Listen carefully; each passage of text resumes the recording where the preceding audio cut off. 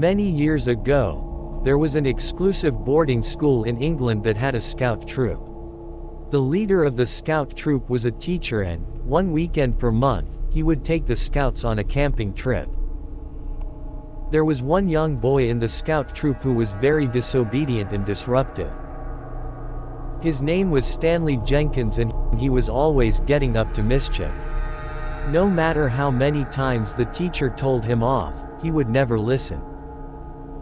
One weekend, the scouts went camping in the English countryside. They got permission to set up camp on a farmer's land.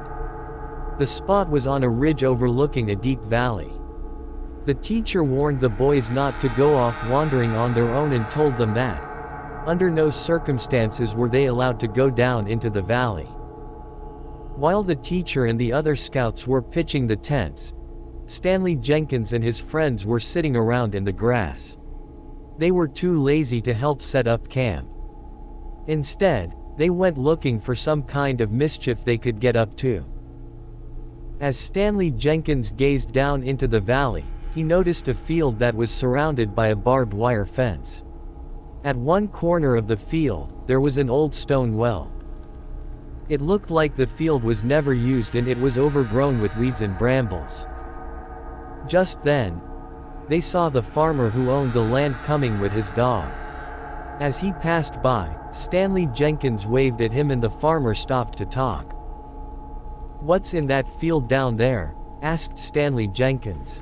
"The one with the well inside it." "That's the wishing well," the farmer replied. "But you're not allowed to go down there. I hope your teacher told you that." "Wishing well," said Stanley Jenkins. "You mean if you throw some money into the well, you can make a wish?" The farmer let out a grim laugh. "I wouldn't know," he said. "That's what they call it, but nobody around here goes near the wishing well. In all the years I've lived here, I've never set foot in that field." "What's the matter with it?" asked Stanley Jenkins. "All I know is, the cows and the sheep keep away from it. Even my old dog wouldn't go through that field, and neither should you boys, if you've got a brain in your heads. They say it's haunted." "Haunted?" Stanley Judkins scoffed. "Haunted by who?" "3 women and a man," said the farmer gravely. "Who are they?" asked Stanley Jenkins. "It all happened before my time," said the farmer, "but I was told they died in the well, or were found dead in it. I saw them once. It was twilight and I was standing on this very ridge. My old dog saw them too. They came out of the bushes and went crawling around, 4 of them. Just black rags and white bones. It seemed as if I could hear their bones clacking as they moved. I couldn't make out their faces. All I could see was their teeth." The boys let out a collective gasp. Stanley Jenkins chuckled. "What happened then?" he asked. "I don't know," said the farmer. "My old dog took off running and I took off running after him. So take my advice, boys. Steer clear of that wishing well if you know what's good for you." With that, the farmer tipped his hat and walked off. The boys stared after him. "What a load of bull," said Stanley Jenkins. "I don't believe a word of it." The next evening, the teacher gathered the scouts and did a head count. He noticed one of the boys was missing. After doing a roll call, he discovered that the missing boy was Stanley Jenkins. None of the other scouts seemed to have any idea where he was. Then one boy spoke up. "Maybe he went down to the wishing well, sir," he said. The teacher's face went pale. "The wishing well," he gasped.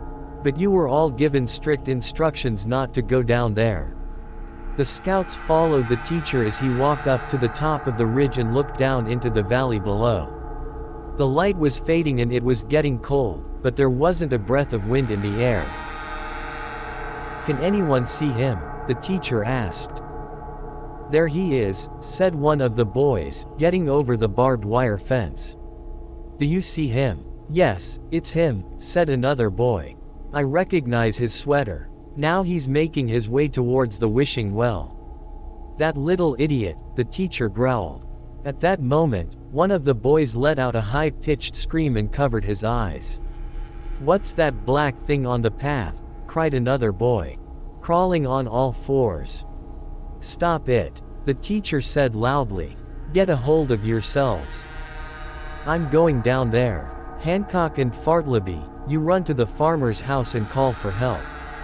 The rest of you boys stay here and don't move." The teacher ran off, leaving the boys alone on the ridge, staring down at the field below.